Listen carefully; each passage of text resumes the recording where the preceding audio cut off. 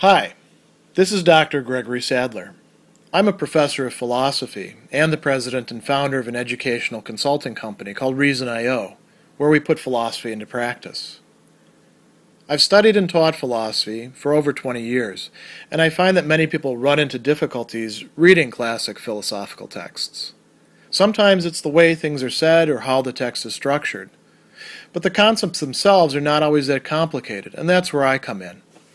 To help students and lifelong learners, I've been producing longer lecture videos and posting them to YouTube.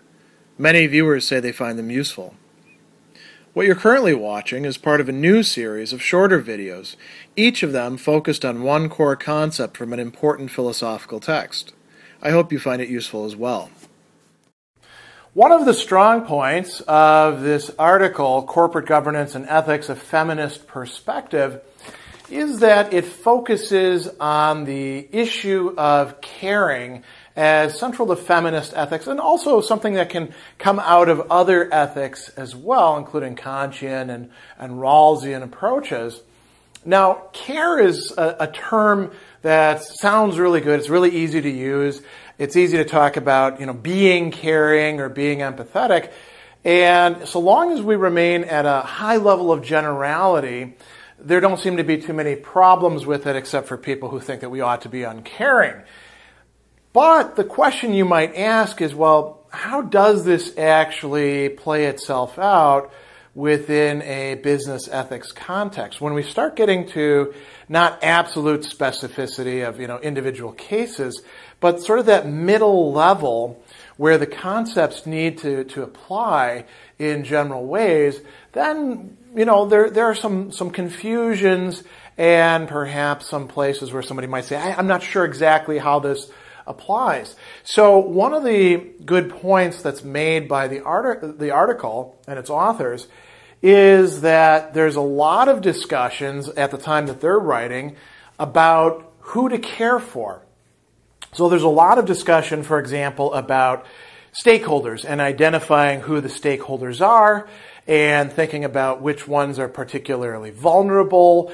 For example, if you're thinking about a customer base, not all customers are exactly the same, and some might require a kind of duty or imperative of care more than others. For example, if you're marketing to both adult segments and children, the children would need to be attended to somewhat differently. You might not orient your advertising in such blatant ways as to arouse their desires if you're following an ethics of care. Now, one of the things that gets left out, unfortunately, is discussions about how to care.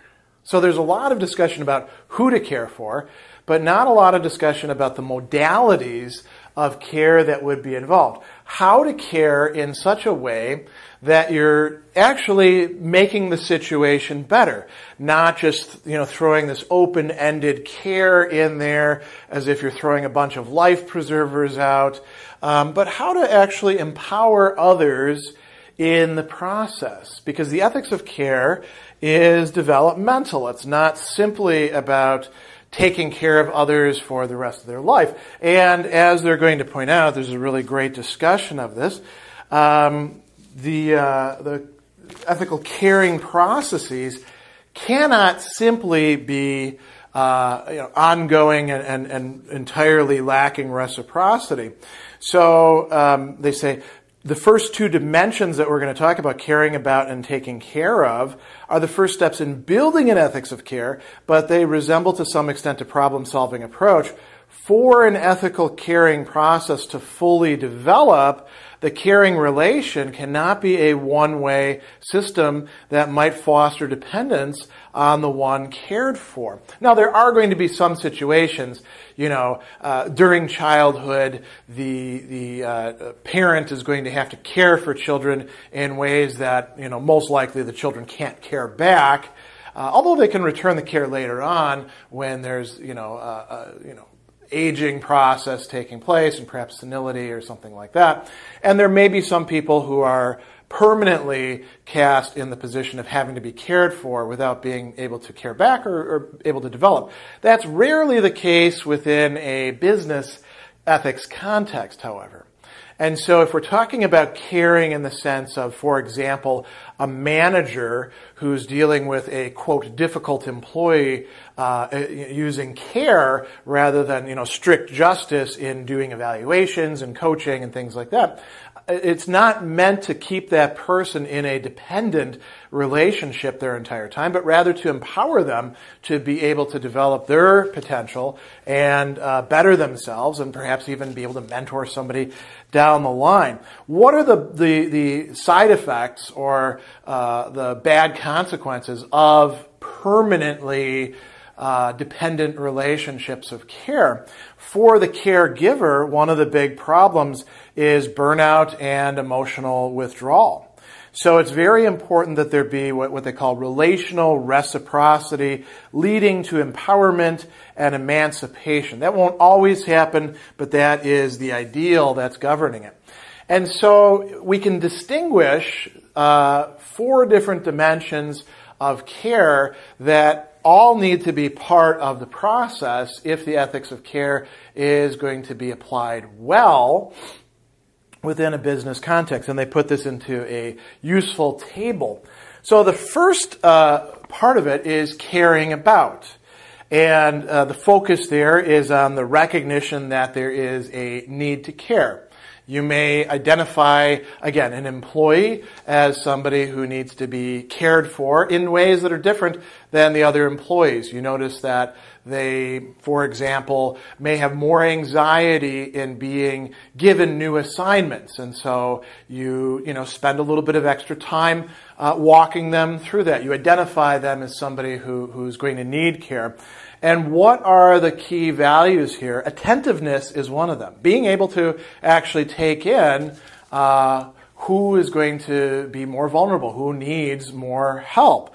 Focus, susceptibility, being able to actually take in somebody else's views. Then we have the next level, and this is where it becomes active, taking care of. So this is going to involve a focus on willingness and capacity to do something about a situation where care is needed. Not everybody who recognizes that somebody needs care will actually respond in such a way as to say, well, I guess they're not getting it. I had better be ready to provide it, even if that sets us behind a little bit on a deadline or a task, or maybe might affect the bottom line in very marginal ways. So this willingness, that's a disposition. And capacity, that's another important aspect. Not everybody has the capacity to either care in the sense of being empathetic, or to do something. So, I might register that somebody needs help, but I might not have the time to do it because of all the other things that I'm doing, which might include caring for other people.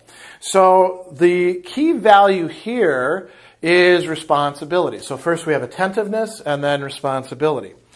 We get to the real action part of it, the full action, when we get to care giving. This is the third dimension of care, carrying out caring activities or ensuring that caring needs are met. Now notice, why do they have to put both of those things in there? Because you can't do everything yourself. Imagine something outside of a business situation. You have an aged parent and you need to go to work. What do you do to ensure that that aged parent's needs are met? Well, you might bring in a home nurse, or you might call a neighbor to check in on them, or there might be all sorts of other things that you do as well. It doesn't all have to be you as the individual providing the care. It could be relying on a network to help support that intention of caring. So what are the key values involved here? There's 2 really important ones, and I particularly like this. So one of them is empathy, right? Being able to empathize with the other person, which does not mean feeling everything that they feel, but actually being able to register what it is that they're feeling and responding appropriately. The second one, however, is competence. It doesn't do any good to provide care, except on a very basic level, if you're not competent in some way to provide that care. So, armchair psychologists engaging in all sorts of analysis of their coworker's problem on the basis of pop psychology books, or relying on Dr. Phil's dictums or something like that. Probably not a good idea when it comes to care. If somebody really has a serious psychological problem, you refer them to a counselor, a psychologist, a psychiatrist, a therapist, somebody who's actually competent to handle that, right? Finally, care receiving. It's not enough if you want to have a full ethics of care just to be always giving to other people, because if you do that, you will inevitably burn out sooner or later. Care receiving is another important part of this.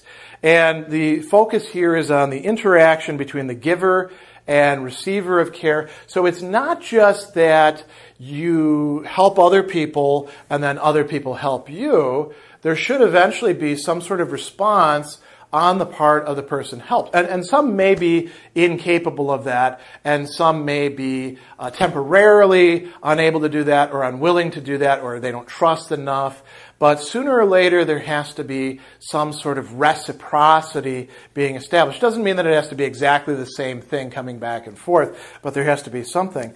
And what does that involve as a value? Responsiveness and receptiveness. There's a lot of people who are very good at supporting others, very good at being empathetic with others, and then when others act that way towards them, they kind of freeze up. They're not really sure how to handle that. It's important to be able to receive care, not only so that you can provide it, but also because you matter as well. You are also a human being within this matrix of relationships. So this is a really great discussion in this article about what these 4 dimensions of care would be, and how all of them are required in order to realize the ideal of an ethics of care, particularly within business ethics situations.